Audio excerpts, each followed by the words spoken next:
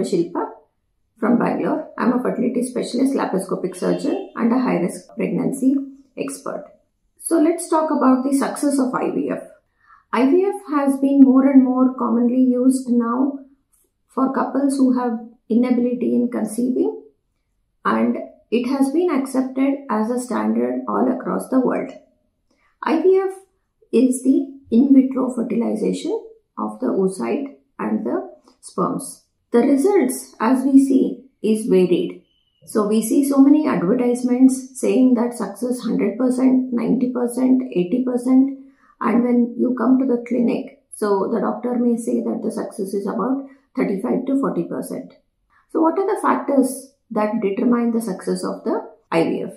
So in a woman, there are certain factors which can improve the success of the IVF. The first one is the age. If the woman's age is less than 35 years, then she has got a better chance of success.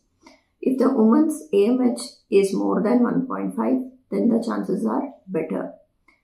If the woman doesn't have any problems like infection, endometriosis, previous surgery on her ovaries, and previous surgeries on the uterus, have better success. The success also depends or increases when the woman doesn't have diabetes, blood pressure, thyroid issues, obesity. The main factor, that is the semen factors. If the semen analysis is normal or if it is slightly abnormal, then also the success rate is better. Whereas when the semen parameters are very poor or when the husband needs a direct aspiration of the sperms from the testes, then the success rate goes down a little. So the other parameters like the quality of the injection, the quality of the media and the other medications used during the stimulation, the IVF lab setup, the embryologist expertise, all these will add value to the success rate. But roughly, even if all these things are maintained at the best of its standards, the success rate is only about 30 to 35% and sometimes 40%. When the tubal factors, that is when there is a blockage in the fallopian tube, then the success has been very good because the first IVF was done for the fallopian tube blockage.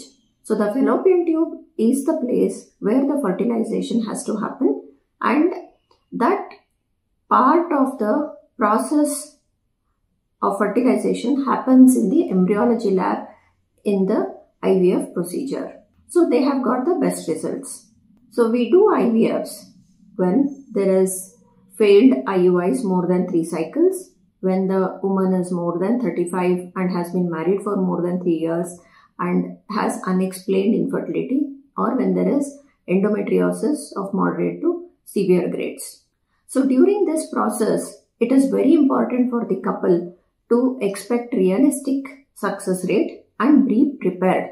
So the first IVF cycle is like an index cycle wherein we assess as to the response of the woman to the medications, the scans, how she will respond, what is her response to the hormone medications, how the woman is able to cope during the stimulation process, what do we expect when we do the pickup, what is the quality of the oocytes, what happens to the oocyte when we mix it with the sperms, what is the quality of the embryos that we get, and how the endometrial lining develops during this stimulation process.